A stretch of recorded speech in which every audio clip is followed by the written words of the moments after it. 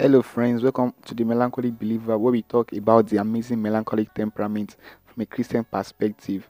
And we're not a male, don't go away, you surely learn something new, be blessed by God's grace. So today's video title is the melancholic and procrastination. First, what is procrastination? This is just the act of postponing, delaying, or putting off, especially habitually or intentionally. Wow, does this ring a bell to you? So what causes this procrastination? Here are the causes I was able to find out by God's grace on procrastination.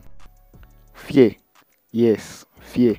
Fear comes in different forms. Fear can be caused by, fear of starting something, fear of failure, fear of punishment, fear of consequence, fear of not doing it well, etc. Okay, and fear will surely lead to anxiety and stress, and this is not good for you, both physically and spiritually.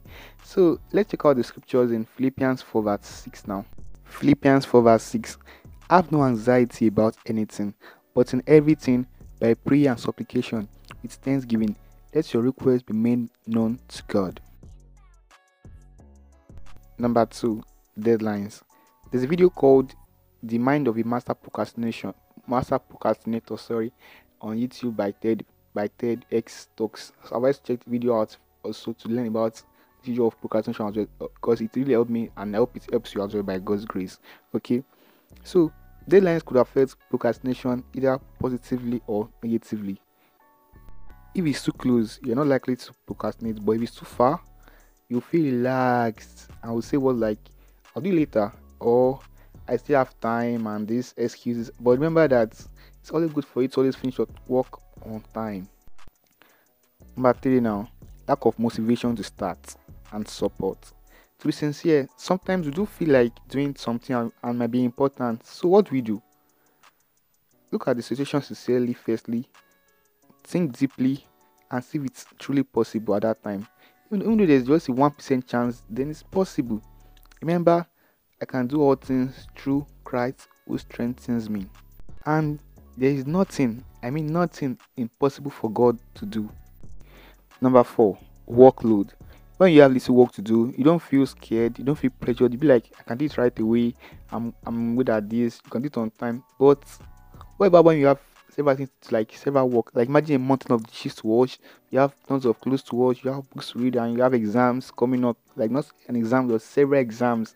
You feel scared to start, and you might not be encouraged to start. You won't have the motivation. You won't have the courage. You just be like, oh, I don't feel like doing this now. You just feel like doing it later and later and later and later. Things can keep on procrastinating, which is not okay. So what should we do in this situation now? Firstly, learn to prioritize. Learn to take things step by step. Okay, do the work little by little as well. Okay. Firstly, I said what? Learn to prioritize. Take something step by step. Choose the best. Like this one is more important. I do this first, then I do this later. Okay. And also do the work little by little. Don't just hit the mountain as one strike. Take it little by little. Okay. You can't do everything at once. Okay. There's time for everything. You need to learn to make your things orderly, and also learn to appreciate each progress you make. Okay. Let's say you have like 15 books to read now. Read one. Say wow, well done. Don't just be like, oh, I've done nothing. Because when you tell yourself well done, you have to give yourself kind of hope and joy to even continue. Okay. And no matter how little it is, be a source of encouragement to yourself, and don't feel bad to go beyond your limits. Okay. That's one thing you should know. Yes. So I want to share the verse before I go now, which is Romans 8 verse 37. No, in all these things we are more than conquerors through Him who loved us. Hallelujah. Means we can conquer anything, overcome anything, be it work, be it stress, and everything is possible through Jesus Christ. And just learn to have faith in Him and trust in Him, and trust the Spirit to help you to work out your best. Okay. Let me just know your thoughts on this video as well. Let me know if you like this style or you like the other style as well.